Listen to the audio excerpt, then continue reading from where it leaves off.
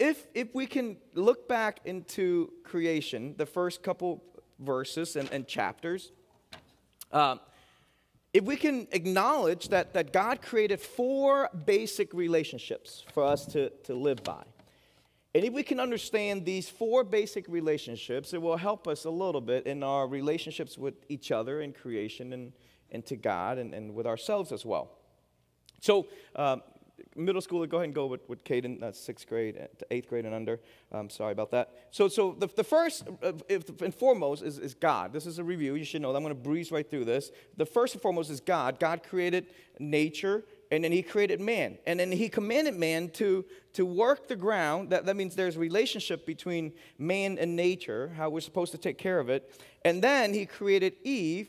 But we talked about that last week, that relationship is so complex that we're going to spend the rest of our lives trying to figure that out, right? That's how God instituted it. And then man has relationship with himself as well.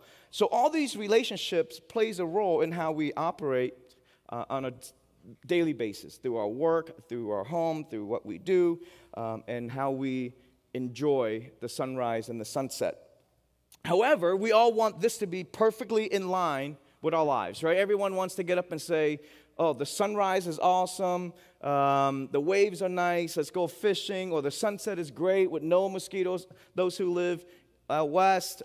We want our spouse to come home just happy all the time, right? I'm home. And as you come home, you wish your spouse would open the door and say, honey, I'm home, and jumps on you and give you a big kiss, and dinner is ready, and the kids are dressed, and in bed. How many guys wishes that? Every day? Yeah, I know. You're like, I kind of do, right? That is lost, okay? That perfect Instagram relationship, it's gone. But that's what we all really want. But here's the cool part. Jesus says, for the Son of Man has come to seek, to save what was lost, or that which was lost. So here we are. Here's the true confession that following Jesus, the best we can is the how and the why we do what we do, because it is the only way back to the garden to restore these relationships. Amen? So that's why we do what we do. So though we're talking about singleness or being single and the gift of being single today, or you're preparing to be married, these principle applies because that's how God created it. So whether you're single or not needs to pay attention today, just like last week. Whether you're married or not, you need to pay attention, because the relationships doesn't change how God prepared us, how we ought to live. So today we go with Genesis chapter 2, verse 15. Let's stand as we read God's word in reverence. Now remember, when you read Genesis, they kind of bounce back and forth. Chapter 1, chapter 2, and chapter 3 are saying the same thing in just a zoom-in view. So chapter 1, it's like this broad view of creation. Chapter 2 is zoom in on relationship between Adam and Eve. And chapter 3 is a zoom in on the fall. So that's how that works. So you might see this a little bit disruptive today. So Genesis chapter 2, beginning verse 15. It says this. The Lord God took the man and put him in the Garden of Eden to work it and take care of it. And the Lord God commanded the man, you are free to eat from any tree in the garden, but you must not eat from the tree of the knowledge of good and evil, for when you eat from it, you will certainly die. So we're going to flip back one page, which is chapter 1, verse 28. The story is the same. It's just broken up into a poetic way. So it's chapter 1 is a little more broad. So chapter 1, verse 28, God blessed them and said to them, be fruitful and increase in number, fill the earth and subdue it, rule over the fish in the sea and the birds of the sky, and over every living creature that moves on the ground. The word of the Lord, amen? Please be seated. How can I honor God with my life, or specifically in my singleness, or the stage of life that you are in right now without a spouse? Some of you guys are married and you're living like without a spouse, so your spouse probably appreciate this sermon as well. But the holidays are coming. Ooh, Thanksgiving and Christmas and family visits, and you sit around the Thanksgiving table, and you know what your parents are going to ask you. When are you what? Going to be married. Do you have anybody? Is she coming with us? Is he coming with you for Christmas? And then, when are you going to be married? And the agony of that question, you know, your grandparents. When are you going to give me grandchildren? What are you doing? And this question worries you or brews in you during this time of the year. Aren't you married yet? Well, I got advice for you. These are some of the best answers you can give when you are approached by these questions. I found this simply on Google. These are the top 5. I picked 4. I picked out top 5, but as I was reading through this morning, I said maybe the 4. So if you are approached by this question, the simple answer is this: I'm not single. I'm just having a long-term relationship with fun. That's what I'm doing. I'm not single. I'm just having a long-term relationship with fun. I love being single. It's almost like being rich. I'm single because that's the way I was born, or I was born that way. Single life is great. You can do whatever you want, whenever you want, and you don't have to share your fries. That's true in Liz and I's relationship. You never touch Liz's French fries, ever. Doesn't matter how you feel or if she's leaving it there on the table for whatever days. Don't touch her fries. Me and my kids, we know that. But here's the honest truth. You don't have to be married either. And I hope for the next few minutes, this principles apply to all of you, whether you're in a relationship, getting ready to be married, or just simply single. There's 3 simple points in this creation of the gift of being single from God to us, and I hope you get it. The first one is this: you're not single. You're in preparation. You're not single. You are in preparation. Listen what God said. The Lord God took the man and put him in the Garden of Eden to work it and to take care of it. What did he say? He put him in the garden to do what? To work it, to take care of it. Being single, it's not a free-for-all, do whatever you want, be irresponsible, sow your wild oats to not selling down. That is a lie from a sinful world, from the work of Satan. Being single does not mean that you don't have any responsibilities. Actually, God was very directive, or however we want to say it. He had work instituted from the very beginning. And work before the what? There was work before the fall. There was work before sin came into the world. There's meaningful work. There's work that Adam has to take care of. This confirms to me, and I hope it encourages you, that the Bible was not written by man or men to control people. Because if the Bible was written by man or men to control people, if I was to write this thing, I would say, in the beginning, God created the heavens and the earth, and he created man, and man owns big boats. And man has to have boats and fishing rods, and that's all he's going to do all day is to go fishing. That's how he would write it. Because that would be a lot more fun than in the beginning, God put the man into the garden to work it. Right away, God says, be responsible. Be responsible? Yeah, respond for what? Take care of it, work it. He didn't say sleep all day, and he didn't say play video games all night or drink until you can't walk anymore. He says work it, take care of it, be responsible for it. The trees needs to be watered, the animals needs to be fed, the ground needs to be plowed and planted. Let me tell you a simple truth, and every parent in this room is going to agree with this, and all the young people needs to pay attention, and single people, before you can take care of someone else. This is every parent's dream. You need to be able to be responsible what God has put in front of you. Before you can take care of someone else, You need to be responsible for what God has put in front of you. Proverbs, it says this. Lazy hands make for poverty, but diligent hands bring wealth.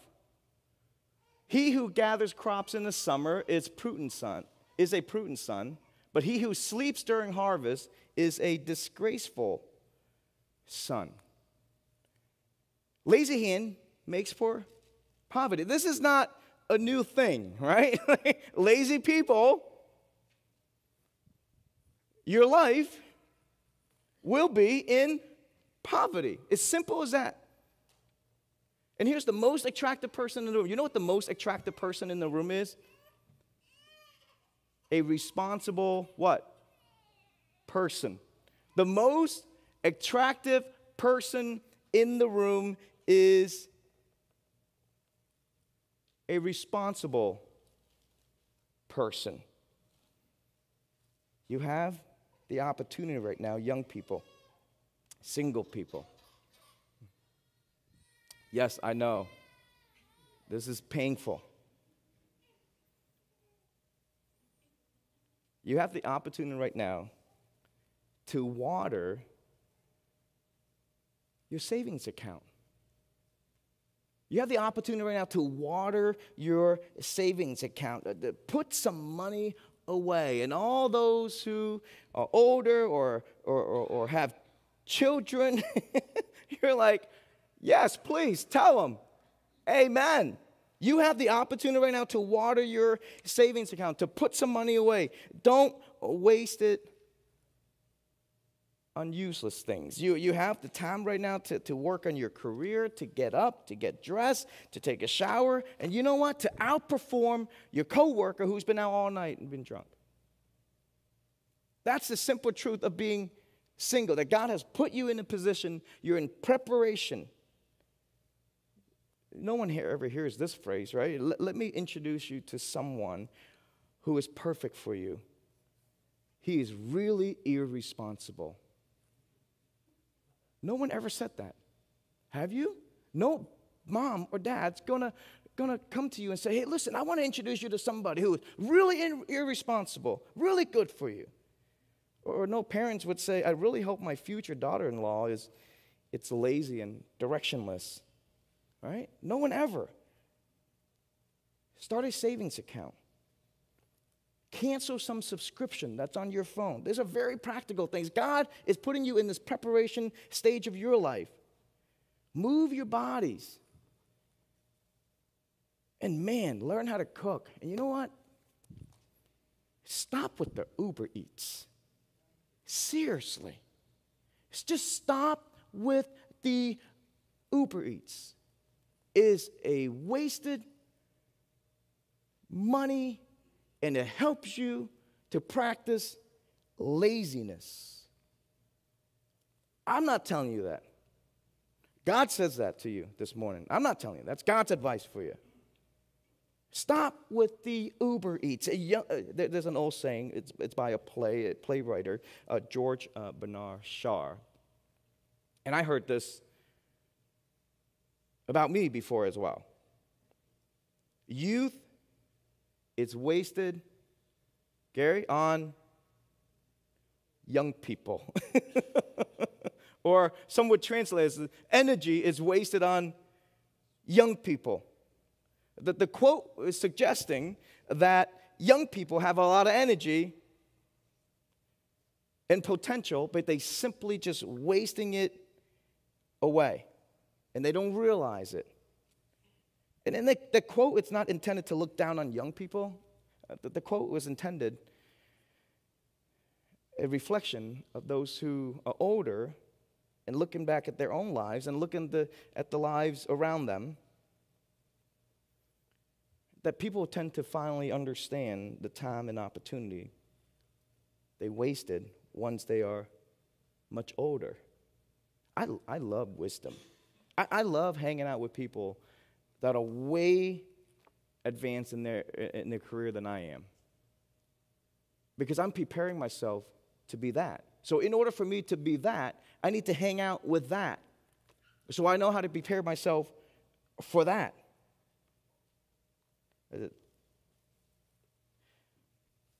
I often counsel people and young people and whatnot, and I have this piece of paper in my desk. And when I'm talking with them about their life and their career and what they're doing, prepare for marriage and whatnot, and I often pull it out and I show them this, and there's a line. This is the beginning of anything you want, or today is the beginning of anything you want to be. So as a young person sitting across from me in my office and seeking advice or seeking help, I always tell them, this is going to be a painful process for you, but this is going to be the beginning of anything you want to be. God gave Eve to Adam after he did what? Put him in the garden to be responsible for it, preparing him to receive Eve.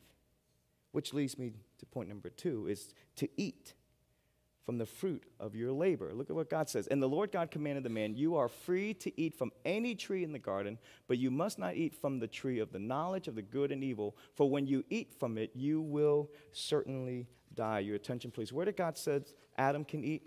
Where? Where did he say he can eat? Anywhere. Anywhere in the garden except what? One. Right? Where can he eat? Anywhere. Where are those anywhere? The grounds that he's what? Been working on. So God says, you're going to take care of this piece of land. You're going to take care of this crop. You're going to take care of this creation. And you can eat from any of it. But there is one you cannot touch. So essentially, God is telling Adam, you are going to eat the fruit of your labor. The fruit of your labor.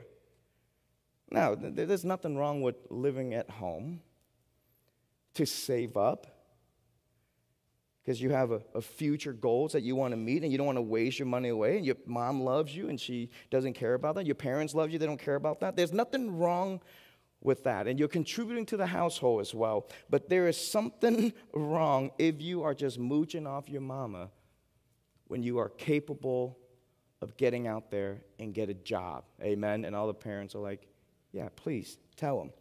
But Pastor New, my mom loves me. I know, she does. She loves you very much.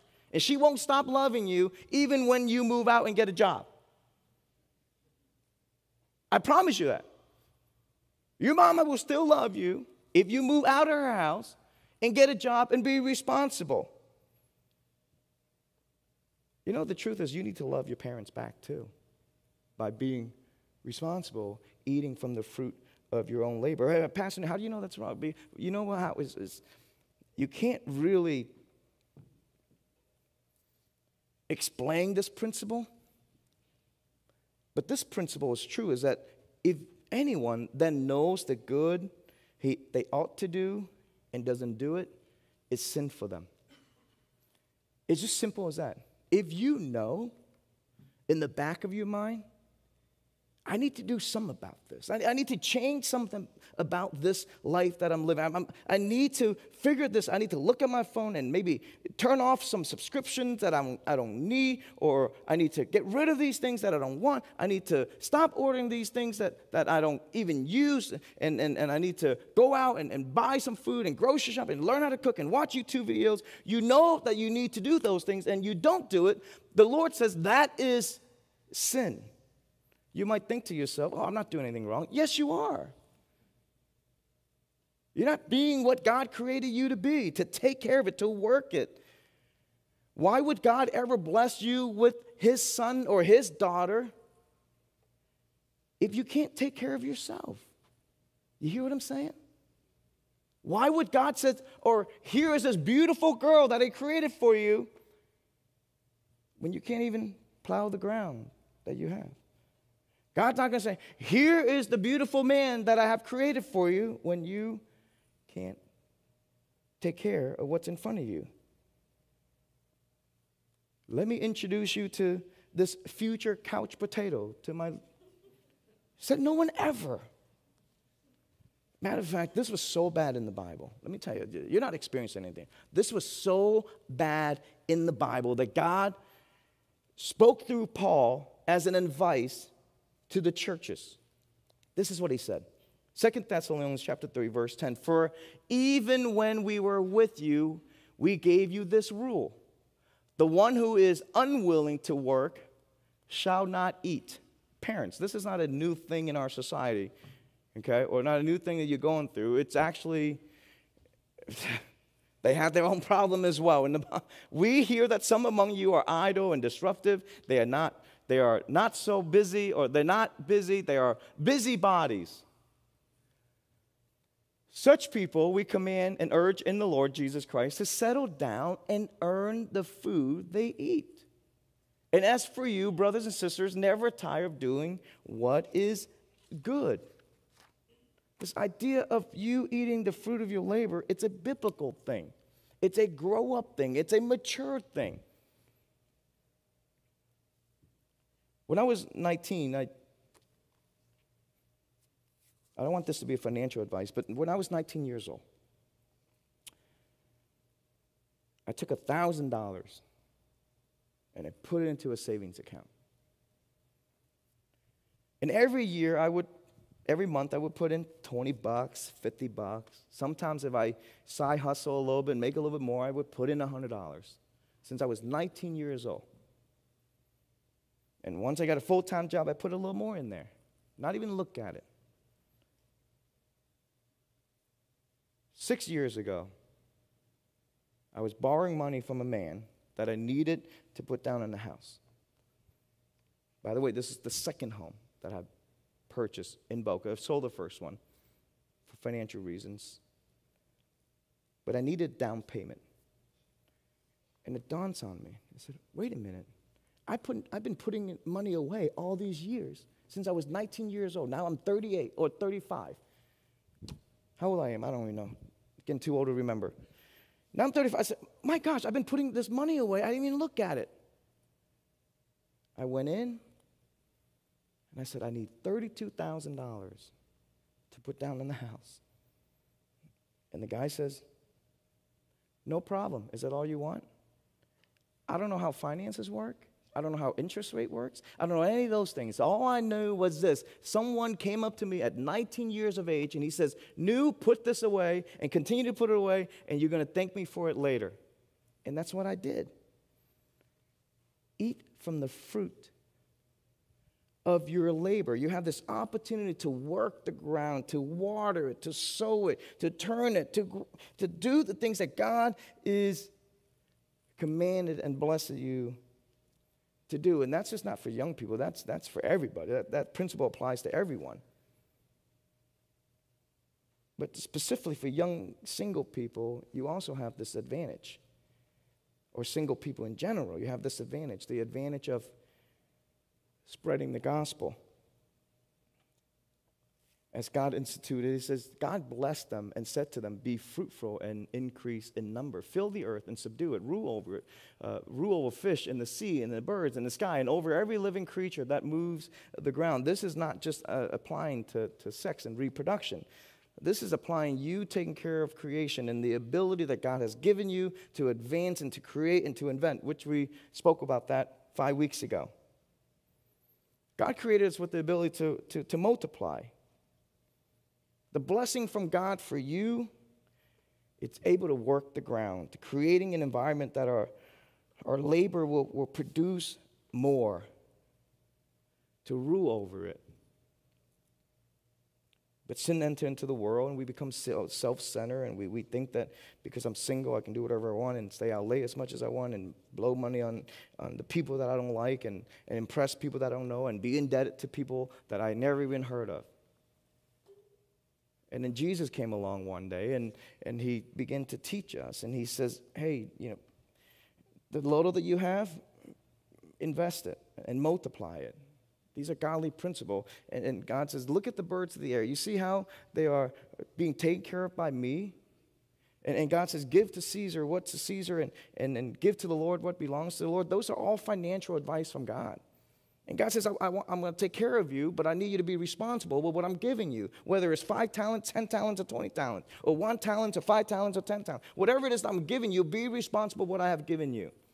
And if you want me to give you my daughter or my son that I created, this beautiful thing for you, to satisfy you, Take care of what I'm giving you that's in front of you. So he says the advantage of being young and single is that you get to spread the gospel.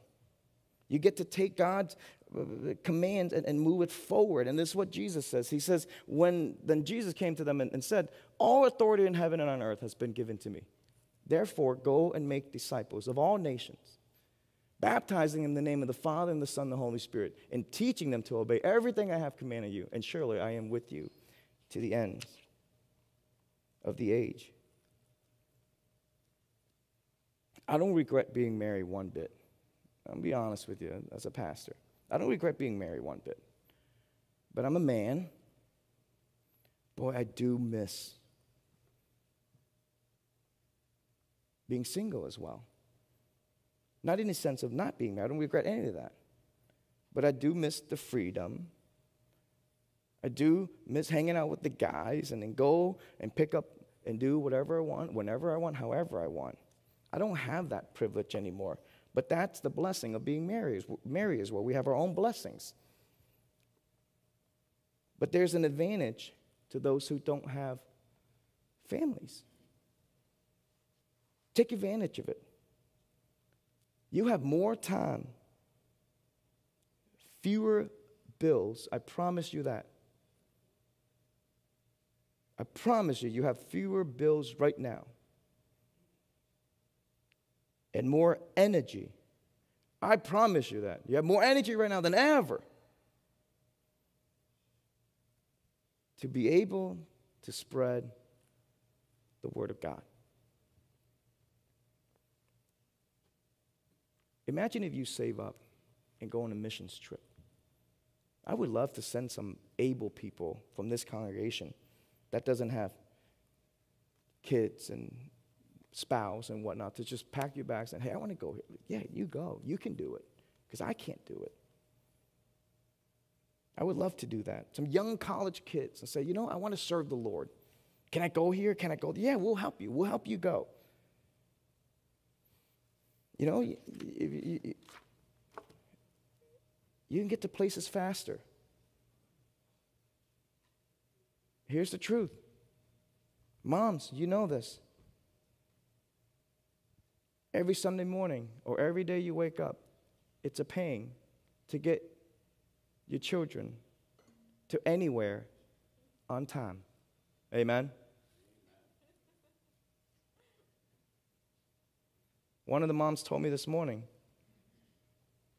sorry, my kids just wake up, just mad about everything. Young people, single people, you do not have that problem. So here's my pastoral advice, and you were to sit in my office and across from me and say, I knew I want to be prepared for this. Stop wasting money. Stop staying out late. Stop with the mindless shopping to impress the people you don't know and be indebted to people you never met.